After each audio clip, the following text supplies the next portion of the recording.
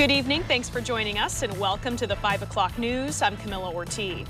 Across the country, consumers are seeing empty shelves at grocery stores, something we haven't seen since the beginning of the pandemic. But this time, it's not due to panic buying. Fox 12's Connor McCarthy is live in Southeast Portland to tell us what's behind it and why local grocery stores like Co-ops still have their shelves stocked. Connor?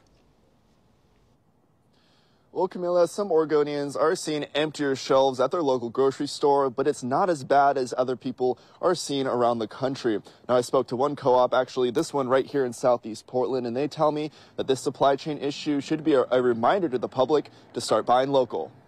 Images of empty grocery store shelves are grabbing national headlines. Bad weather, labor shortages, and the Omicron variant are contributing to these scenes. But here in Oregon, grocery stores aren't experiencing aisles of empty shelves, especially when you buy local. Like our local vendors, they come here every single week and, bring us all the stuff, all of our local staples. Gabby DeLeon is the marketing and design manager for People's Food Co-op in Southeast Portland.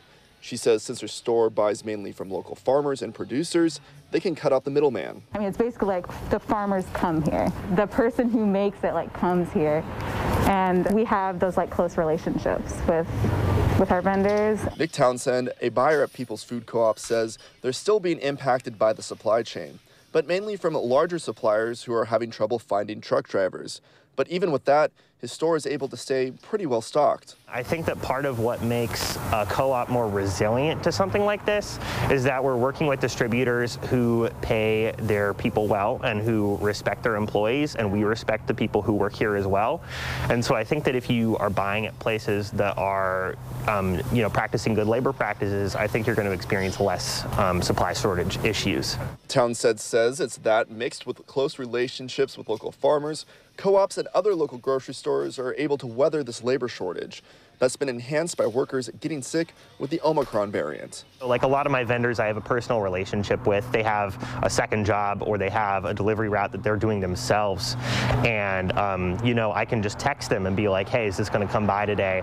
And so I know exactly where my supply chain is beginning and ending, which makes it a lot easier to keep things on the shelf. Well, Camilla, DeLeon says if you don't see something in your local grocery store, check out your local farmers market. She also says, buying local also puts that money back into the Oregon economy.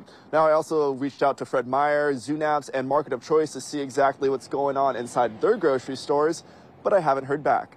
Live in Southeast Portland, Connor McCarthy, Fox 12 Oregon.